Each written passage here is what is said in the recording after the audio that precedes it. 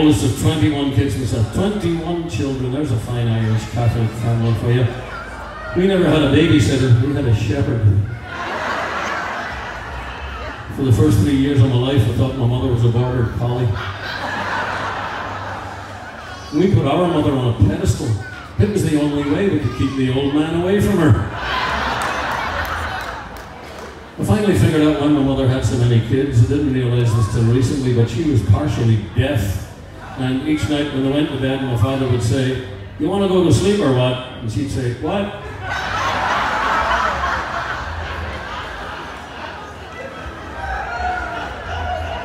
Looking back on it, I realized it couldn't have been easy for my mother to clothe and feed 21 kids. She used to get a lot of our clothes from Goodwill. I remember once she got me a pair of pants with a zipper down the side and a big pocket right in front. I was almost arrested one day looking for change. Then when she couldn't get our clothes at Goodwill, she used to go to the Army Navy surplus store.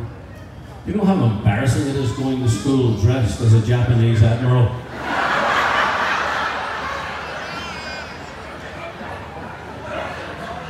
I'm very grateful to my mother for one thing though. She taught me how to swim the old-fashioned way. Brought me down to the edge of the River Lagan in Belfast and threw me in. It was very traumatic. I thought I'd never get out of that pillowcase.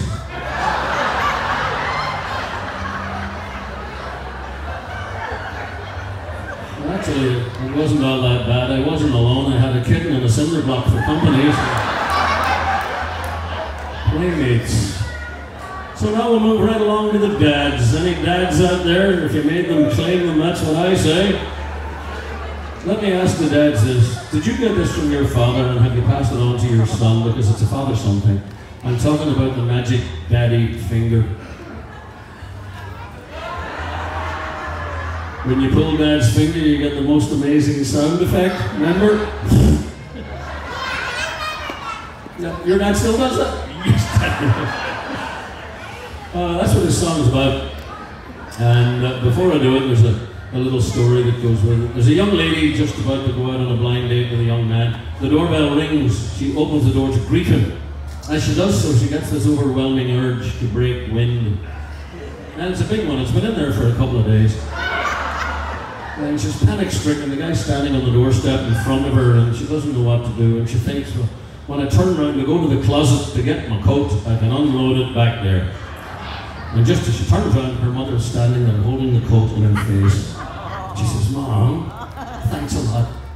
And then she thinks, well, he'll walk me down the path, around to the passenger door of the car. He'll open the door, I'll sit down. While he's walking back around the car to get in the driver's side, that's when I can drop it. And that's what happens. He walks her down the path, around to the passenger side. Like a gentleman, he opens the door for her. She sits down. He starts walking back around the car. Well, as soon as she hit the seat, she threw the 2 feet up in the dash and she let it rip.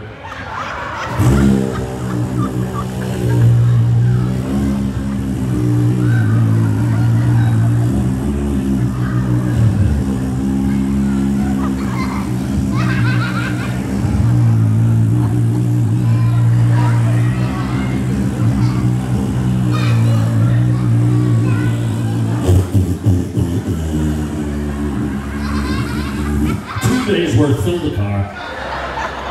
The guy slides into the driver's seat beside her. He said, "Mary, I'd like you to meet my mom and dad back here."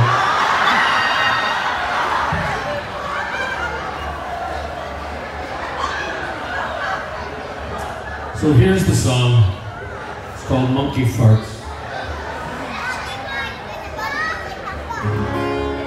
My father came here from his home in Ireland. He was quiet, but they said that he was wise. He and mother did their best, gave us a home and all the rest.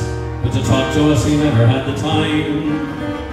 Sure, he'd say, "Pass the butter," or "Come here, young man," or "Keep quiet," or "No, you can't have a dime."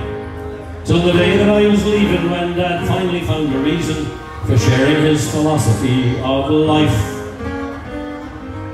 He said, "A monkey fart should smell like a banana. English fart should smell like cups of tea. The farting of a fairy should be very light and airy. When a father farts, I hope you'll think of me. An Irish fart should always lilt with laughter. It should melt your heart and melt your shorts as well. The lion's fart should roar with power, cuckoos should fart every hour. A nun's fart should have meaning but no smell. A strong man's fart should sound out like a trumpet. A pretty girl should barely even squeak. But the person you can trust is the one who'd rather bust than ever let one rip right on the street. Now from my old man this really was an earful.